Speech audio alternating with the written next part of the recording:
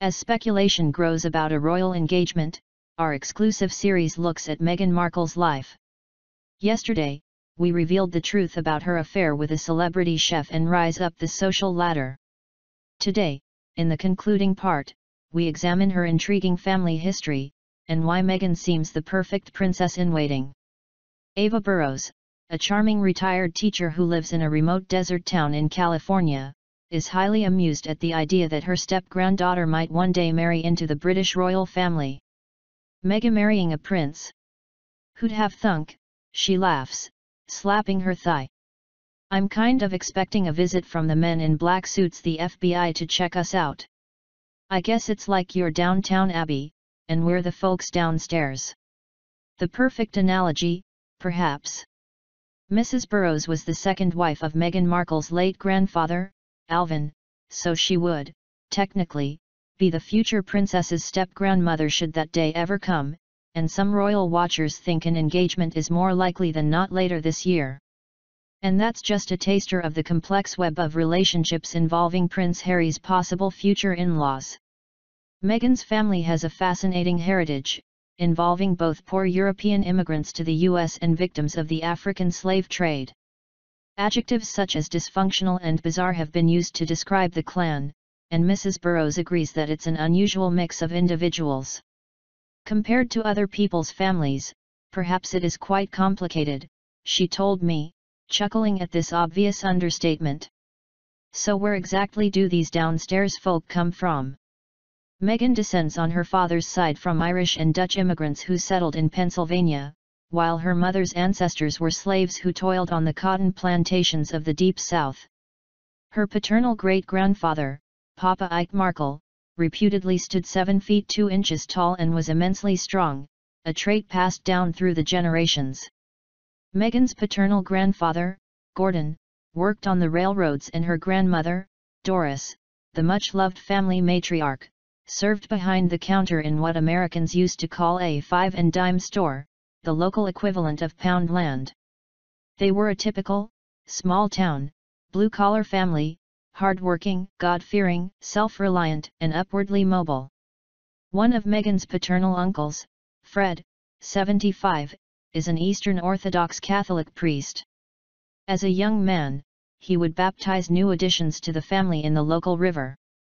Her other uncle, 77-year-old Mick, held senior public service posts and is now comfortably retired on the Oregon coast.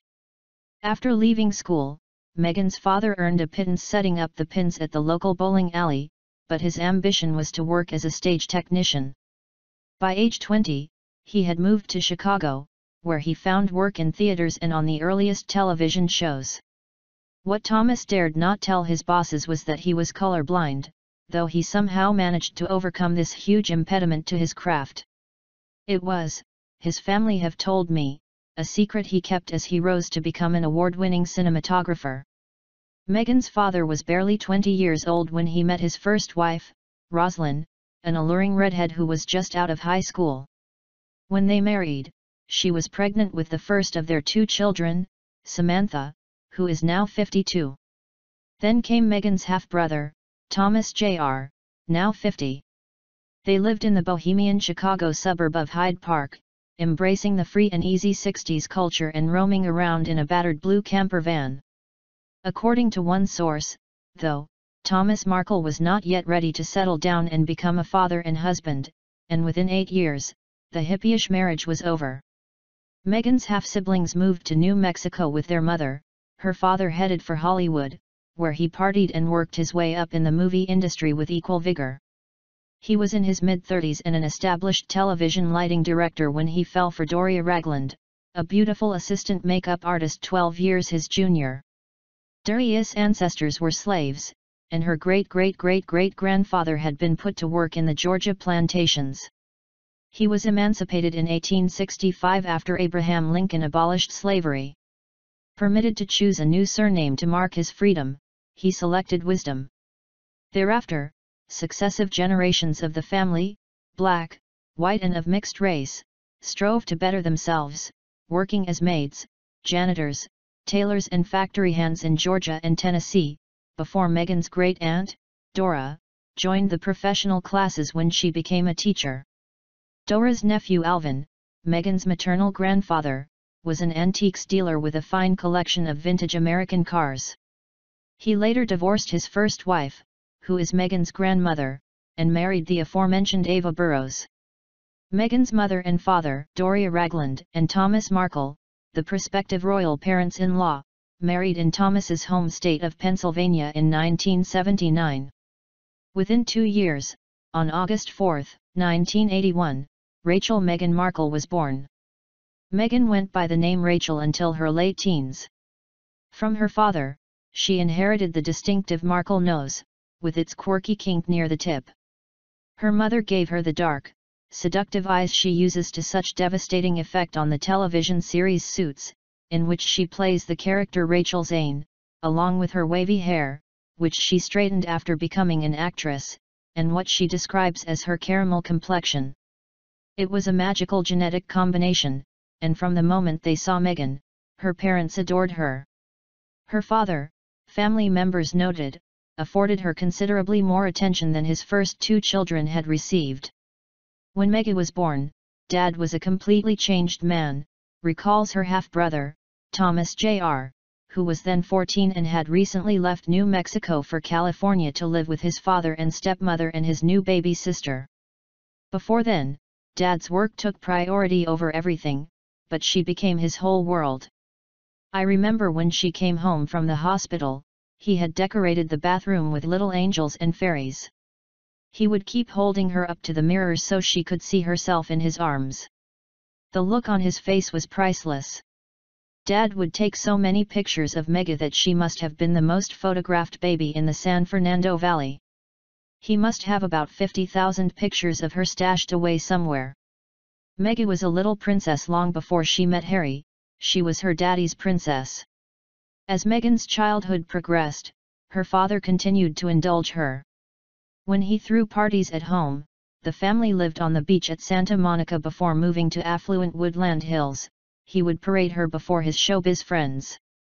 Going to work on hit TV series such as General Hospital, for which he won an Emmy Award, and Married with Children, he would take her with him on set, and the stars made a fuss of her. Then, when her school, first the private Hollywood Little Red Schoolhouse and then an exclusive all-girls Catholic school, put on plays, the renowned Thomas Markle would volunteer to do the lighting. This led to sniping by some parents that it was no wonder that Meghan invariably won the leading role. It's certainly true that from an early age, Meghan wanted to be an actress, and her father aimed to give her all the help he could. Family members say that her half-sister Samantha, who is 16 years older and had harbored the same ambitions, felt she wasn't getting as much assistance as Meghan, which fueled a deepening jealousy that had been present from the start. Along with her brother Thomas Jr., Samantha had been raised by her mother in the backwoods of New Mexico. For her, there was no private education, and no tiptoeing downstairs to charm guests at glamorous parties. Around the time that Meghan was born, however, Samantha had moved back in with her father, hoping he would give her the entree into Hollywood that she longed for. With her long blonde hair and blue eyes, Samantha certainly had the looks. And according to her brother and mother, her father did what he could for her, but she was not prepared to put in the required effort. Samantha wanted to earn the big money, that's all she has ever been interested in, says Thomas Jr., who makes no secret of his loathing for his sister. She thought that because she came from a show business family she was going to be a Hollywood star, and it doesn't work like that. The only jobs she got were a jeans commercial and a couple of walk-on parts in General Hospital. She became very sour, and she still is. The teenage Samantha was so resentful of the infant Meghan, he says, that one family member remarked, "It's a wonder she didn't smother Meggie in her sleep." While Thomas Jr. played with Meghan and took her to the park to feed the ducks, he claims his sister flatly refused to have anything to do with her. Samantha also despised her stepmother, Doria, Thomas Jr. claims, and was so embarrassed that she was black that she'd tell people she was the maid. He claims his sister became so weird that she would hide away in her room, dabbling in the occult, until he scared her to her senses by hiding behind a door in a mask. In her late teens, Samantha moved out of the family home and has been estranged from Meghan for years. This explains why Samantha has said such cruel things about Meghan since her relationship with Harry became public in October last year, Thomas Jr. says. She accused Meghan of being self-obsessed and claimed she had failed to support her family after making her name on TV.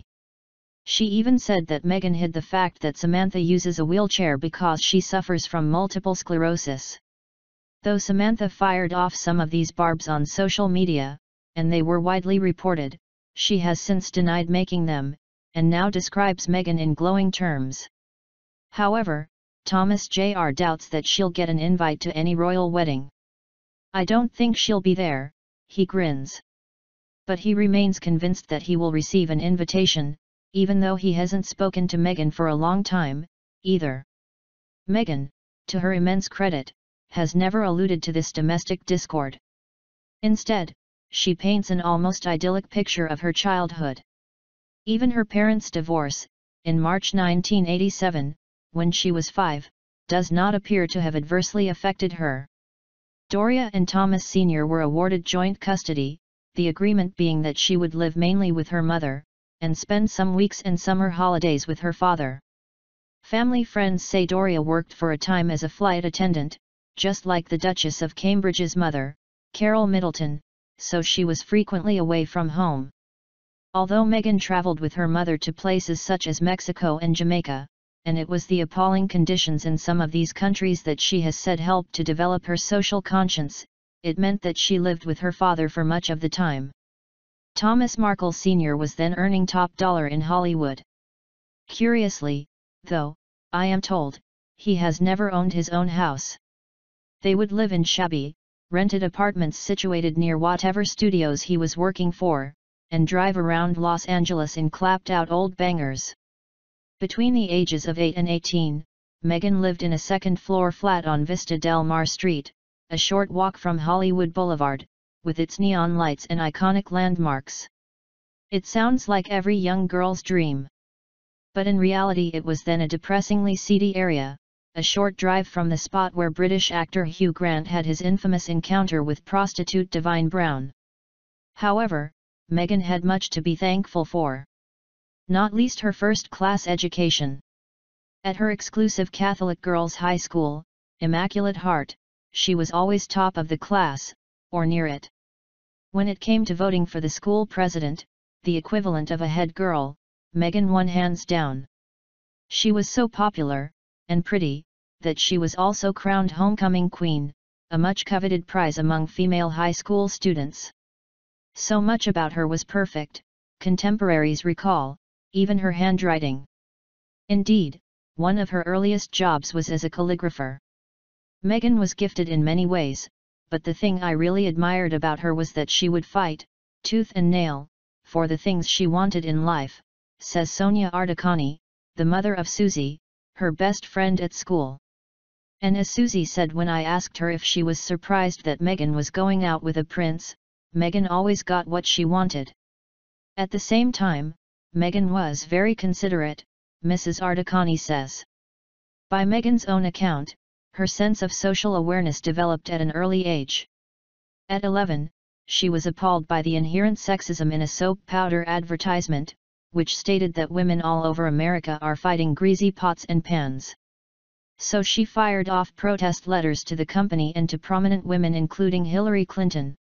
The wording of the advertisement was duly changed to people.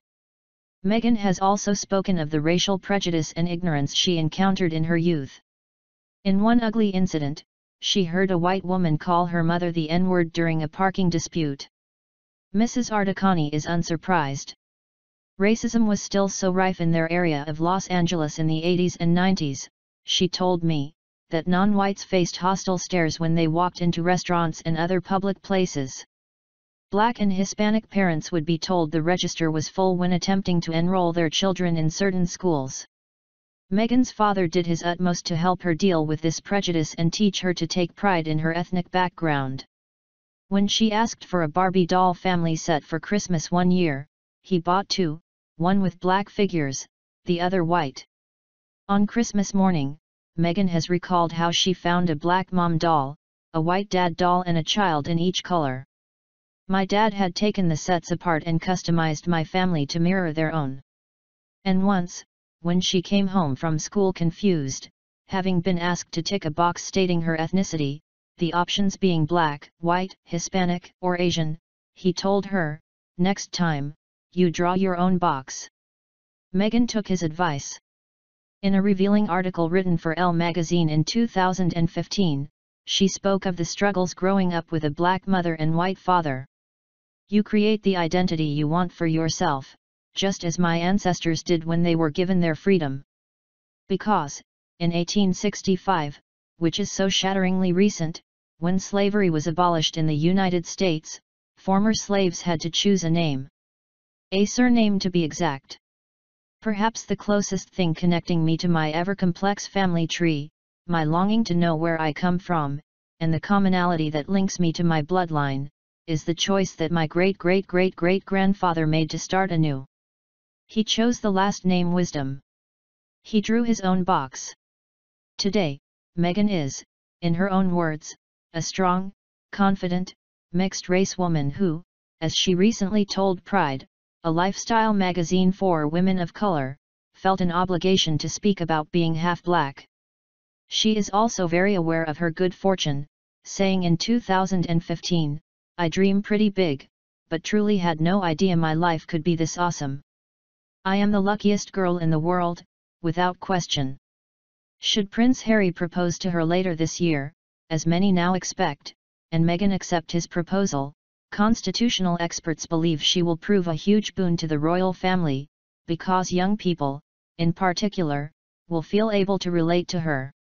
Her step-grandmother Ava Burrows thinks she has what it takes to become a valued member of the royal family. "Meggie is just a wonderful person. Very clever, very pretty, a gifted actress, and she has done incredible work for women and the UN," she says. "I think she would be a great addition to anybody's family."